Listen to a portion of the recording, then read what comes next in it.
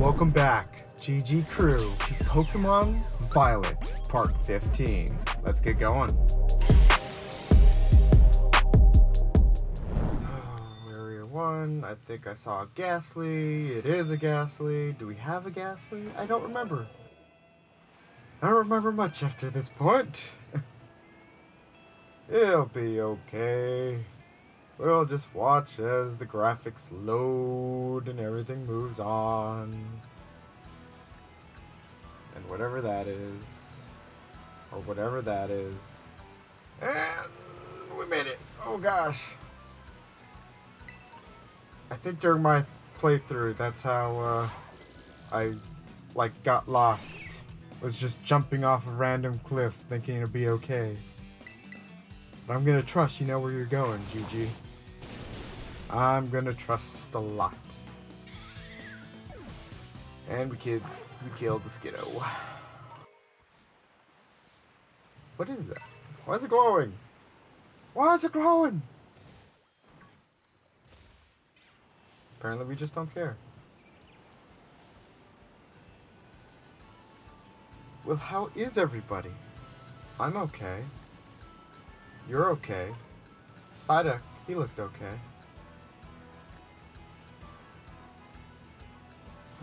What's new? It's 2024. It's weird to think how long the pause was for this franchise. Or, I should say for our coverage on this franchise, but slowly but surely, we'll finish things at our pace. Cause what, this game... When did this game come out? How far behind am I now? It's been long enough that I still don't know if there's another Pokemon game coming out. It might have just been a year. It's probably been a year.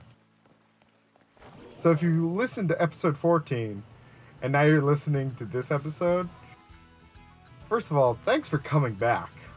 Second of all, it's been a year.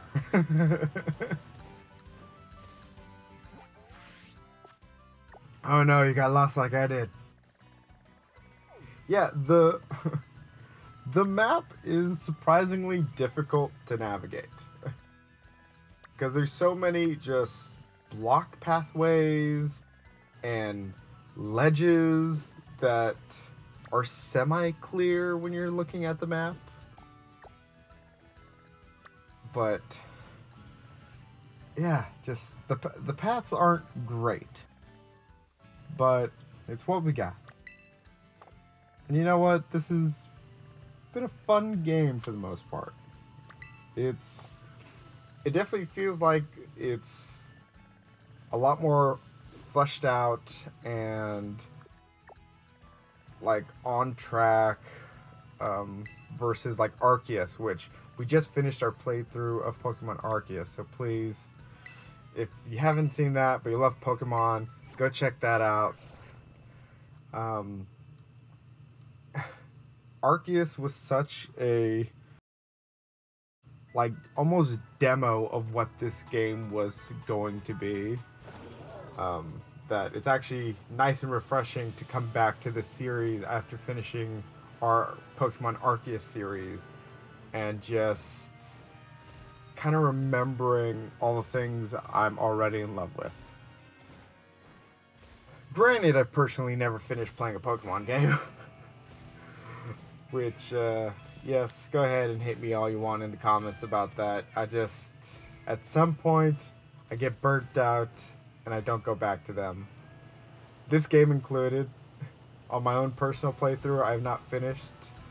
The good old GGaemer, GG here, has been trucking through these games. I think that was my only complaint about this game versus Arceus, was the Nintendo Switch seemed to be having a slight issue running this game, and I don't know if they ever really patched all the weird, funky glitching of things just calling in at the last moment. but even just by the map, I mean, there's so much more to do in this game, and there's just alternative routes and ways to play, which feels nice and more open than the last one was. I mean, don't get me wrong, there's still a very linear playthrough, but even just with this game versus my own playthrough, I like skipped the first gym boss and started with the second, and didn't really have much of an issue. So clearly it's less of a mistake of the developers and more of, yeah, go for it. Do what you want. Fight who you want to fight. Catch everything. Catch nothing. I guess you can't catch nothing. You need at least 3 Pokemon to maybe beat this game? I'm actually curious. Has anyone... I know there's people who do very intense playthroughs of Pokemon. What's the... It's called, like, a Nuzlocke. Boom. A Nuzlocke. Which I think I've mentioned in a previous one of these videos that this would be a very interesting and a very different Pokemon game to try to do a Nuzlocke on. For those of you who don't know what a Pokemon Nuzlocke is, it's basically implementing like your own like rules to follow as you play through the game. Because there's not a hard mode of this game. You can't just go into settings and change it. So people have come up with their own personal ways to make the game harder, which I think is hysterical. And a very popular way of that is the Nuzlocke, which you can only hold 6 Pokemon, and you can only catch a new Pokemon for every area, every new area or town you visit. Like, you have to catch the first thing you kind of encounter. And if a Pokemon dies in battle or while you're roaming around, then that Pokemon is dead.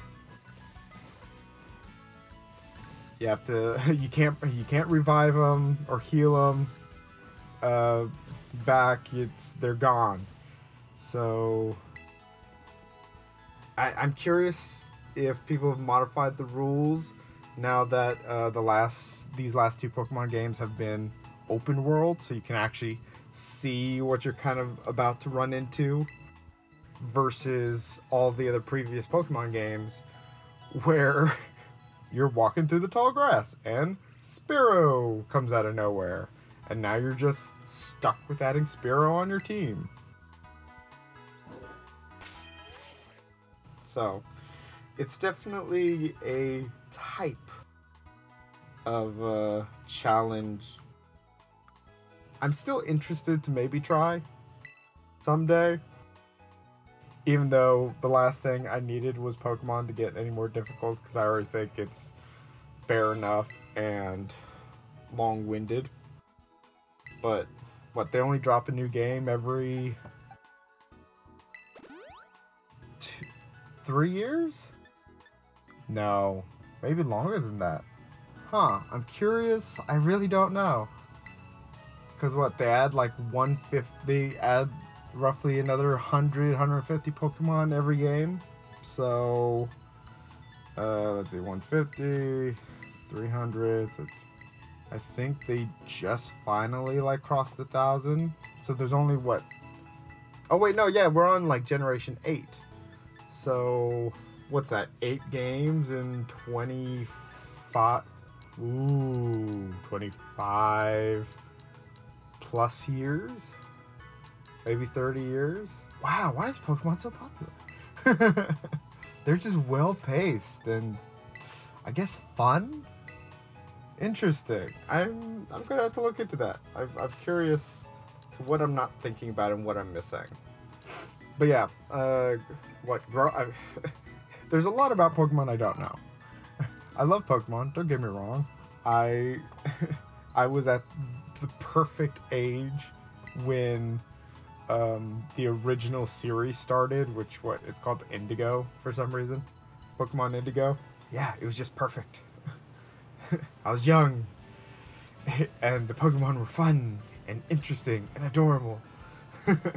And yeah, so I'm definitely a lot of my fandom sprouts from the original 150, but I'm not like a 150 purist. I don't think the game got tremendously worse as it kept going. It's like, you know what, it's fine. I still love it. Do I know all the other generations?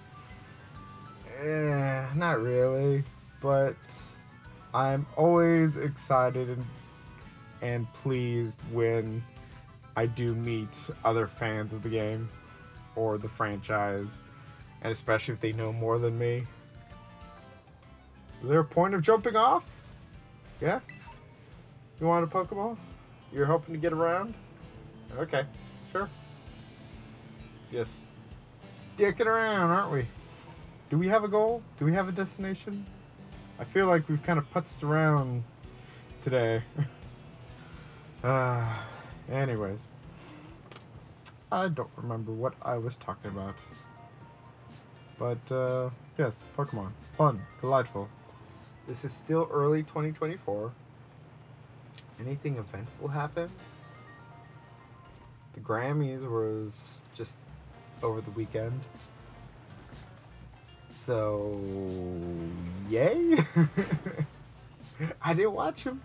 I really wanted to, and I missed it. I know people got awards. I know Paramore got like 2 different Grammys. Taylor Swift got 1. Billie Eilish got 2. Yeah, I believe 2.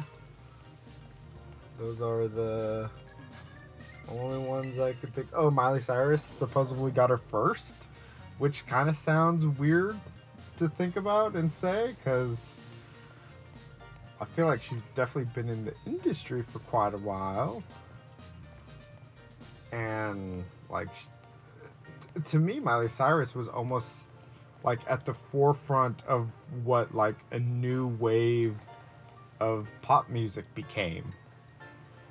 So it's weird to think that she's never won a Grammy yet. I mean, sure, maybe she wasn't going to win for a Party in the USA, but, like, The Climb was a really big song. I believe she won last night for her song, The Flowers. Is it just called Flowers? I Can Buy Myself Flowers. Is that the name of the song? I think the song's called Flowers. Anyways, I mean, good for her. Sure. I've never really got into her music. My sister had the first Hannah Montana CD. So, if that counts for anything. She's always just kind of been there. And I remember a few times trying to sit down and listen to a full album and just not really feeling it. And yes, you heard me right.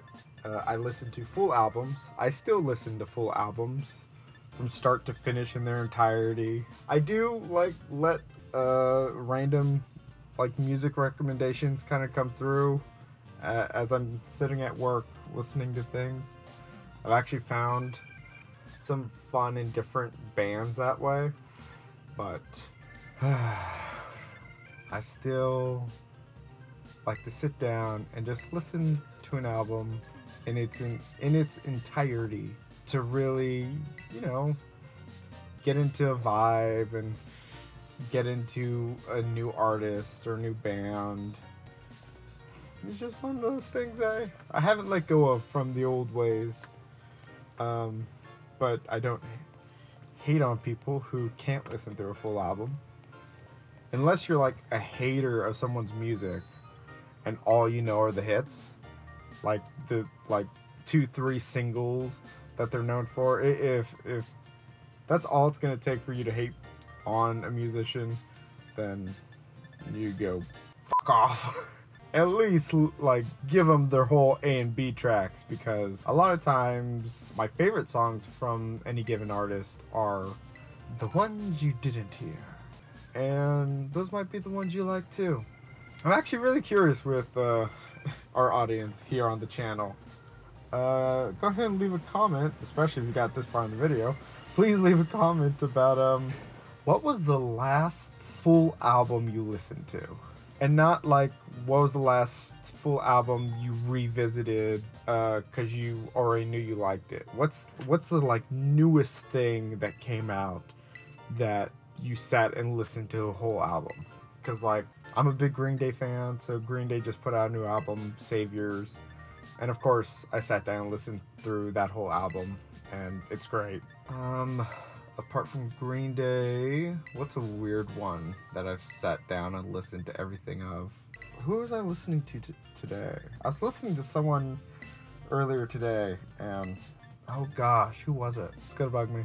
Oh, today actually, someone else I listened to today. The full album, the album I believe is called Grown Up by the Linda Lindas, a very new all-girl band, like punk pop kind of band. And that was actually, I had a lot of fun. I listened to that album twice in its entirety just today, once in the morning and then again after I've like woken up more in the afternoon. And no, yeah, there's definitely some weird songs. There's a whole song about their cat, which I thought was delightful. There's I think the last song was like F racist white kids or something, or oh no, it was fuck sexist boys.